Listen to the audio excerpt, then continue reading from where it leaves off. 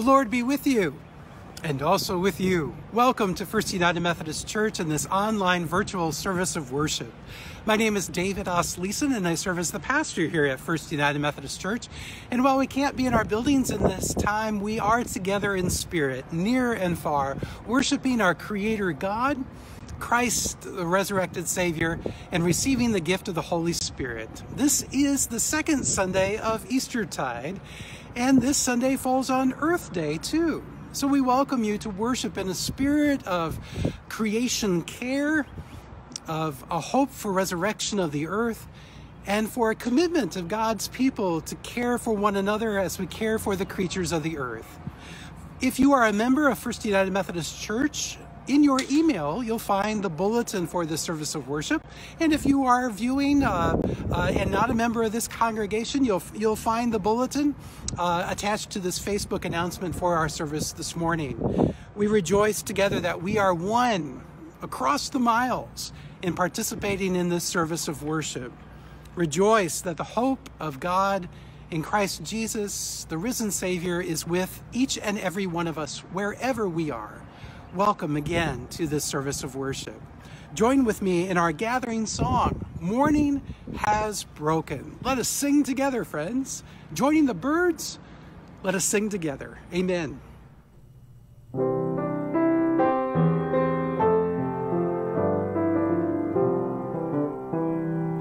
Morning has broken like the first morning. Blackbird has spoken like the first bird. Praise for the sweet singing, praise for the morning, praise for them springing fresh from the word. Join with me in this Easter proclamation. Christ is risen. Christ is risen indeed. Again, thank you for joining us for this service of worship on the second Sunday of Eastertide and Earth Day. This is the 50th anniversary of Earth Day, and as such, the Church of Jesus Christ is called to give thanks and praise to our Creator and for the calling that's been placed upon us to be stewards of the earth. Christ is our helper in these things. First United Methodist Church is a reconciling, inclusive, welcoming congregation of people of all walks of life. So no matter where you're come from, no matter where you're going, you are invited to participate fully in the life of First Church.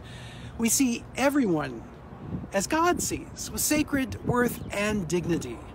We invite all persons to participate in the life of the church regardless of your age, your ethnic background, your sexual orientation or gender identity, your family structure, your mental condition, marital status, family situation, or economic standing. We are together in Christ Jesus our Lord.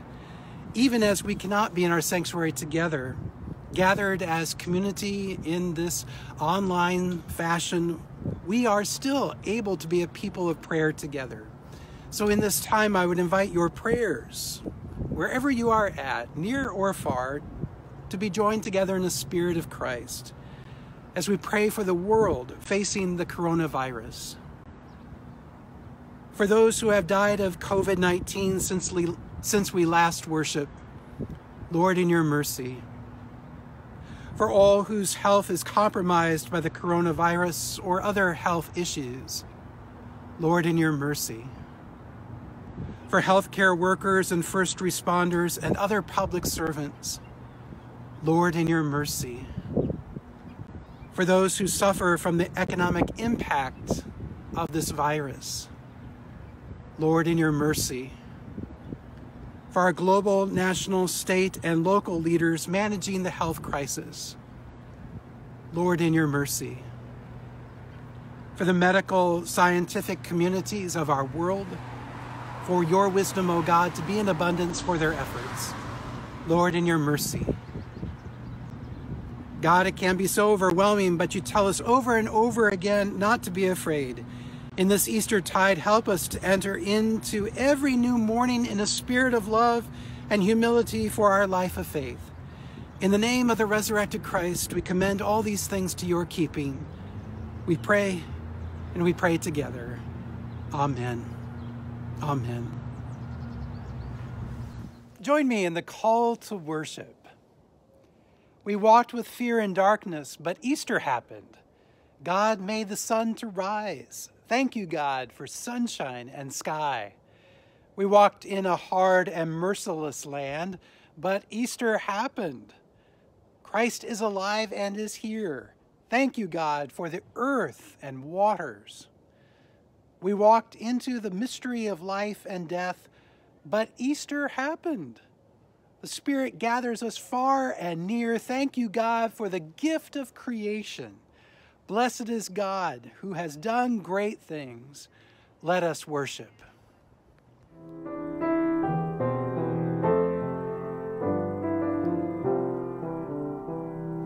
Sweet the rain's new fall, sunlit from heaven, like the first dew fall on the first grass. Praise for the sweetness of the wet garden, sprung in completeness where his feet pass. Mine is the sunlight, mine is the morning, born of the one light, Eden saw play. Praise with elation, praise every morning, God's recreation of the new day. Today's Hebrew scripture reading is from Genesis chapter 1, verses 26 through 31. Then God said, "Let us make mankind in our image, in our likeness, so that they may rule over the fish in the sea, and the birds in the sky, over the livestock and all the wild animals, and over all the creatures that move along the ground." So God created humankind in God's own image. In the image of God, he created them. Male and female, he created them. God blessed them and said to them, "Be fruitful and increase in number. Fill the earth and subdue it. Rule over the fish in the sea and the birds in the sky, and over every living creature that moves on the ground." Then God said, "I give you every seed-bearing plant on the face of the whole earth, and every tree that has fruit with seed in it. They will be yours for food. And to all the beasts of the earth, and all the birds in the sky, and all the creatures that move along the ground, everything that has the breath of life in it, I give every green plant for food." And it was so. God saw that all he had made, and it was very good. And there was evening, and there was morning, the sixth day. The word of God for the people of God. Thanks be to God. Join with me in this prayer for Earth Day at 50. Thank you, God, for water, soil, and air, large gifts supporting everything that lives. Forgive our spoiling and abuse of them. Help us renew the face of the earth. Thank you, God, for minerals and ores, the basis of all building, wealth, and speed. Forgive our reckless plundering and waste. Help us renew the face of the earth. Thank you, God, for priceless energy stored in each atom gathered from the sun. Forgive our greed and carelessness of power. Help us renew the face of the earth. Thank you, God, for weaving nature's life into a seamless robe, a fragile whole. Forgive our haste that tempers unaware. Help us renew the face of the earth. Thank you, God, for making planet Earth a home for us and ages yet unborn. Help us to share, consider, save, and store. Come and renew the face of the earth.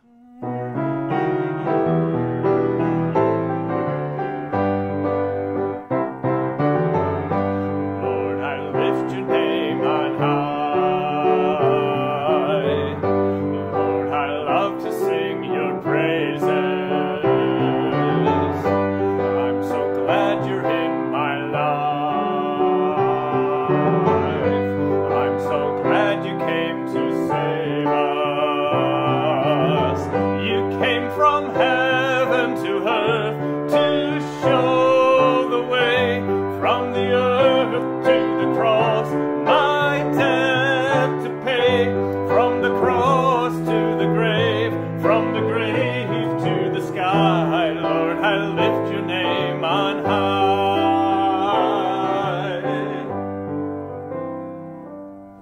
Today's Gospel Scripture reading is John chapter 12, verses 24 through 26, and John chapter 20, verses 19 through 31. Very truly I tell you, unless a grain of wheat falls into the earth and dies, it remains just a single grain. But if it dies, it bears much fruit. Those who love their life lose it, and those who hate their life in this world keep it for eternal life. Whoever serves me must follow me, and where I am, there will my servant be also. Whoever serves me, the Father will honor. When it was evening on that day, the first day of the week, and the doors of the house where the disciples had met were locked for fear of the Jews, Jesus came and stood among them and said, "Peace be with you." After he said this, he showed them his hands and his side. Then the disciples rejoiced when they saw the Lord Jesus. Jesus said to them again, "Peace be with you. As the Father has sent me, so I send you."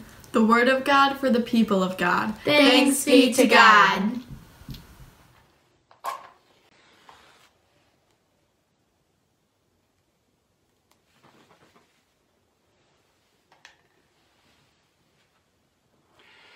I woke up on Wednesday morning to a fresh blanket of snow outside. Perhaps you did too. A welcome surprise? No. But in the Midwest, we are used to strange April weather. Honestly, I was not encouraged by the snow, but it did help me to remember a few words from a poem I used as a devotional this past week. Resurrection by Mary Ann Bernard. Long before this winter's snow, I dreamt of this day's sunny glow and thought somehow my pain would pass with winter's pain, and peace like grass would simply grow. But the pain's not gone. It's still as cold and hard and long, as lonely a pain has ever been. It cuts so deep and fear within. Long before this winter's snow, I thought that this day's sunny glow, the smiling children and growing things and flowers bright were brought by spring. Now I know the sun does shine, that children smile, and from the dark, cold grime, the grass and flower comes. It groans, yet sings. And through its pain, its peace begins. For me, the words of Mary Ann Bernard form an intersection between the second Sunday of Easter and Earth Day.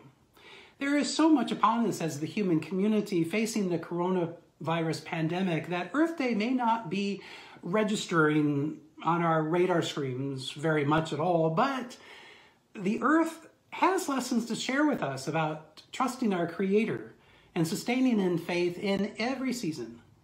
For me, the spring awakening is providing hope and peace in this painful time. How shall we steward the earth that provides us with so many blessings? Will we commit to its resurrection? It's a question I'm asking of myself today, and I'll ask you too. We are just a week past the first Sunday of Easter when we read the story of the resurrection of Jesus, both wonderful and a bit alarming, for the work of God has been done, and the reactions of Mary Magdalene, the other women, and the other disciples to this great mystery of life overcoming death. Oh gosh, here in the Gospel of John, the disciples are still coming to terms with the raising of Jesus from the dead. Firstly, let's remove any anti-Semitic tone from this ancient reading. There were many who wielded their power with corruption and with decisions, with death on their minds, religious authorities, Roman officials, and bloodthirsty crowds. While important to know who caused Jesus' death, it cannot compare with the one who caused Jesus' life to be restored. It was God's power to take what was crucified and bring out of death newness of life for Jesus. Rejoice, the seed that had died is bearing the fruit of love, telling us even in pain, peace begins. Jesus uses imagery from nature to tell of the life he will lie down and the new life to emerge. Seed buried in the ground to die with proper amounts of water and sunlight, minerals and genetic material emerges from the husk, pushing forth a shoot, breaking through the soil to reach heavenward, to blossom, a flower through its pain. Its peace begins to bear what is only natural in creation. This is our link. The resurrection of Jesus, the Christ for humankind that comes with the early spring in our portion of the earth, is not so unlike the natural resurrection expressed by the earth, experiencing days blessed by increased sunlight, warmth, and nature and nurture. For me in this pandemic time, this global pause in human physical community, which is one of the ways this time has been described, I need every expression of resurrection I can see, I can hear, I can feel, I can experience, and I can incorporate it into my soul to bring it to life out of despair, out of grief, out of sorrow. How about you? In turn, I am sensing a need to invite God to bring resurrection to those I am in community with, near and far, in person or by phone, in my heart, if not within my embrace. While we are mindful of infections and our need to stay home, let us not be immune to resurrection for self and for others, and today for our earth too. We had winter again this week. Can we find a spring for this time and for our life together? Like I said before, the earth has a message to share with us, and within it a call to care for its well-being.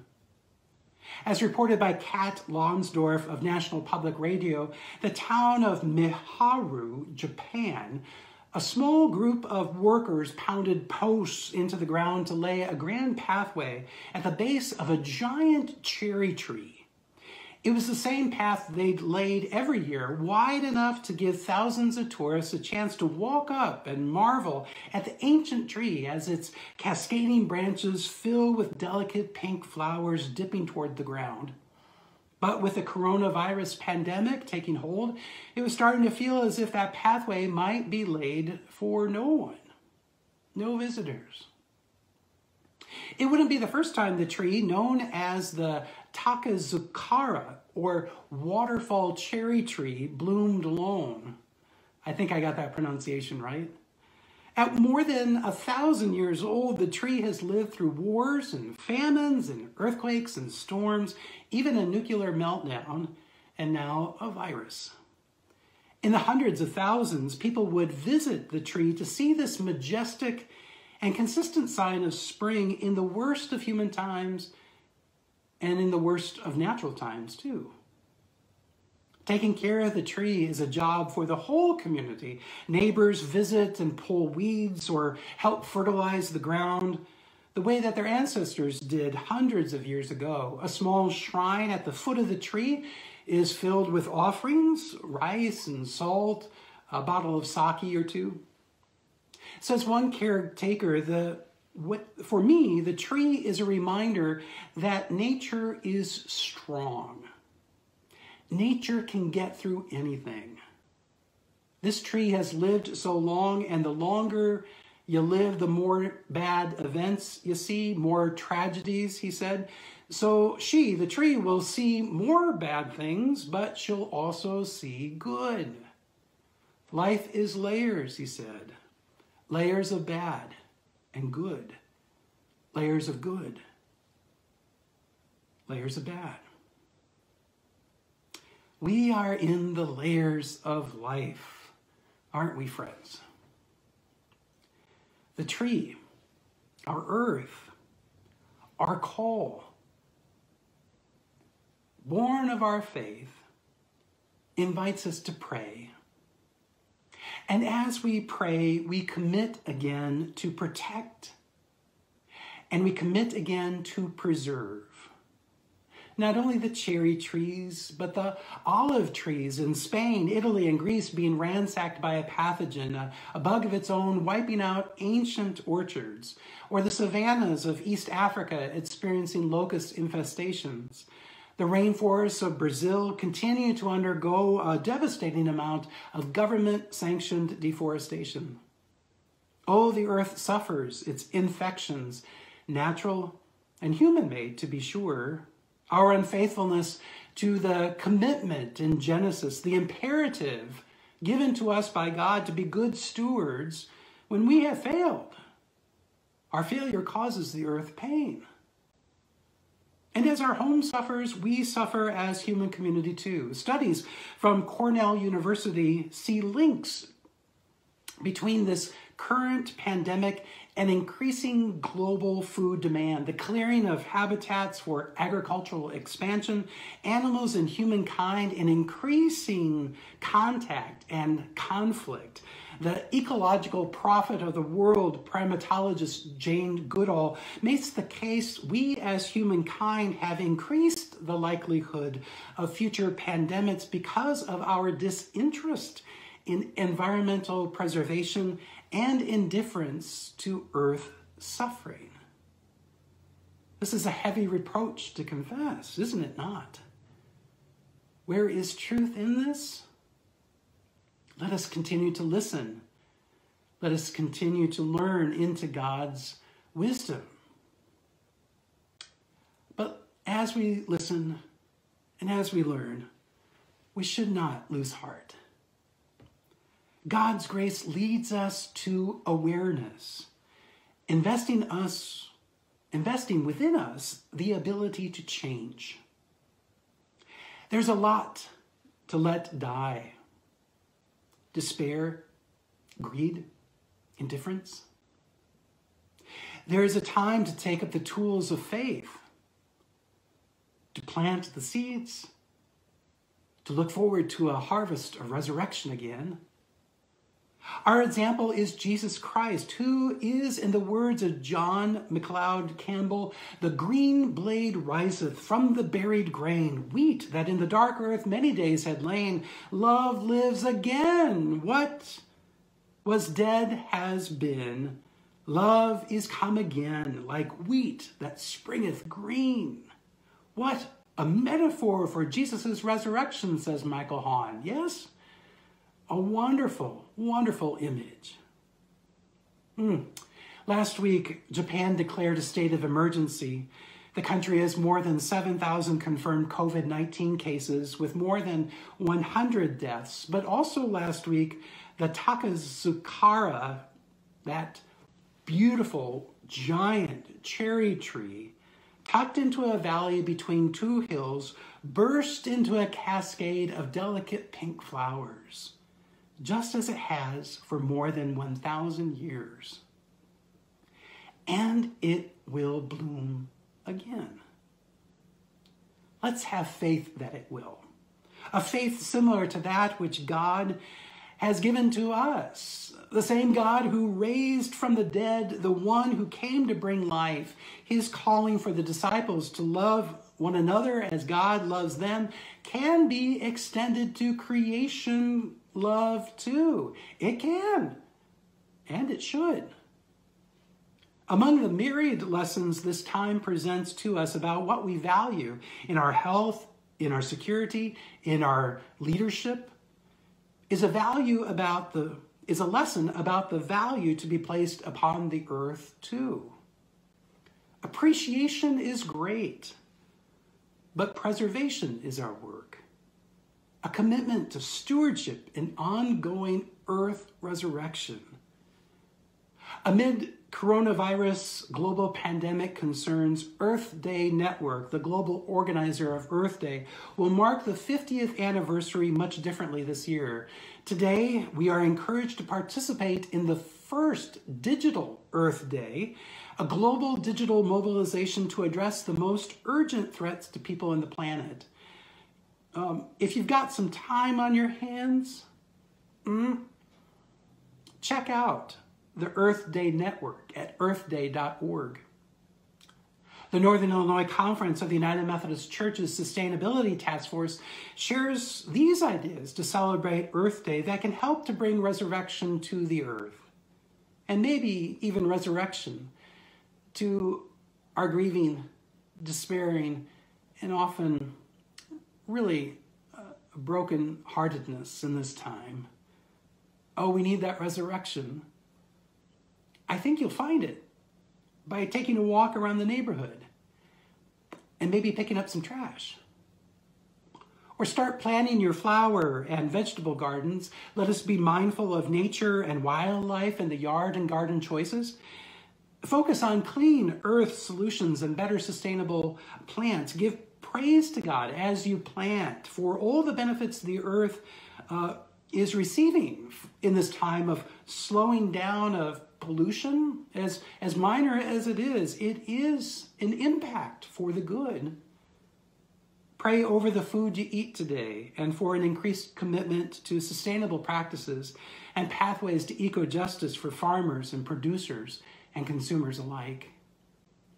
Continue to practice stewardship mindfully after this pandemic is over. Meditate outdoors and be mindful of the air and the wild creatures, the coming to life of the perennials, the nesting of the robins and other birds in our Midwest region. Can this time of such dramatic change to human life upon this earth, economics and health, lead to lasting better habits? Oh Lord, none of this should be happening now.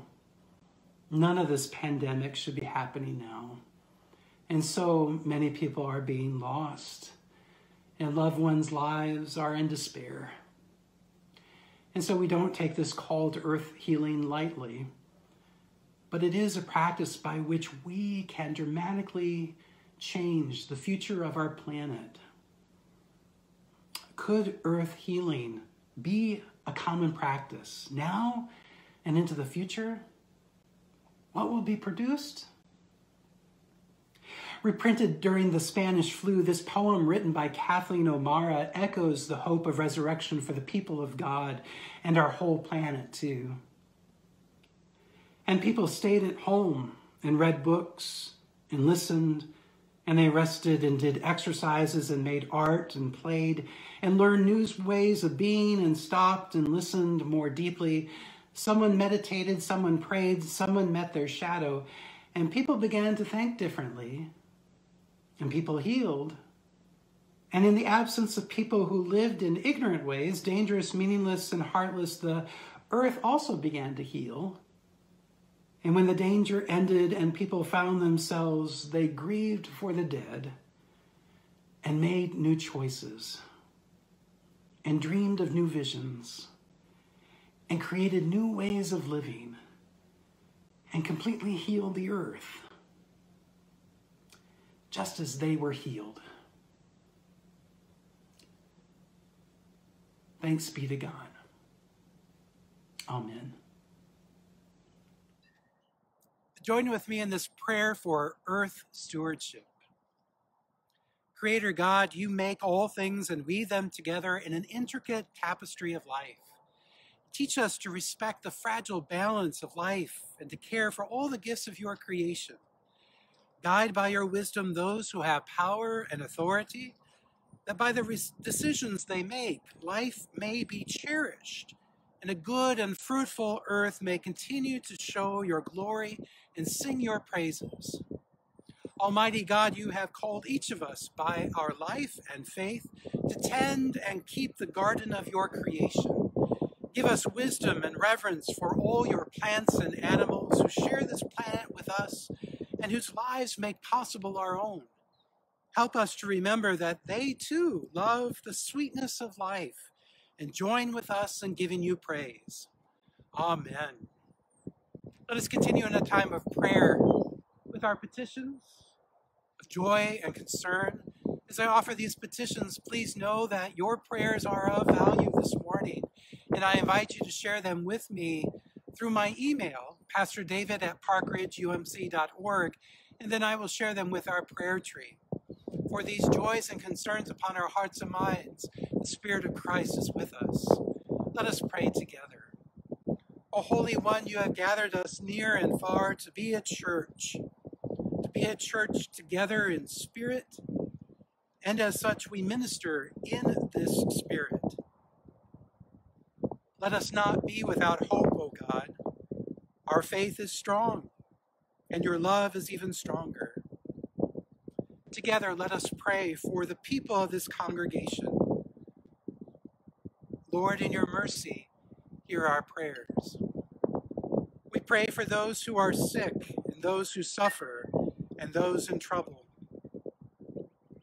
Lord, in your mercy, hear our prayers. We pray for our health and wellness, minds, bodies, and spirits. Lord, in your mercy, hear our prayers. We pray for the concerns of our neighborhoods, the communities in which we live. We pray for our county and state governments. We pray, O Lord, for our country. Lord, in your mercy, hear our prayers.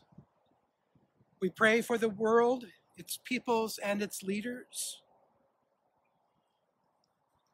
Lord, in your mercy, hear our prayers. We pray for the medical personnel and scientific communities of our nation and world. We pray for global health organizations and for those who provide care locally at bedsides, in nursing homes, and in hospitals. Lord, in your mercy, hear our prayers. We pray for the earth you have given to our care. Lord, in your mercy, hear our prayers. We pray for those at this time who are now unemployed, those who have been furloughed, those whose economic well-being has been threatened, those who are just hanging on. Oh, Holy Lord, give comfort to their hearts. Lord, in your mercy, hear our prayers. We pray for the Church Universal, its leaders, its members, and its mission. We pray for those of every religious faith who seek your common good, O God. Lord, in your mercy, hear our prayers. We pray in communion with the saints. We pray for our dearly departed ones. Lord, in your mercy, hear our prayers. O Holy One, we ask for the gift of your abiding presence, your great love, and your awesome hope to be with us as we continue to be a people at prayer together, near and far. Hear us as we pray together, saying, Our Father, who art in heaven, hallowed be thy name. Thy kingdom come, thy will be done on earth as it is in heaven. Give us this day our daily bread, and forgive us our trespasses, as we forgive those who trespass against us. And lead us not into temptation, but deliver us from evil. For thine is the kingdom, and the power, and the glory forever and ever. Amen.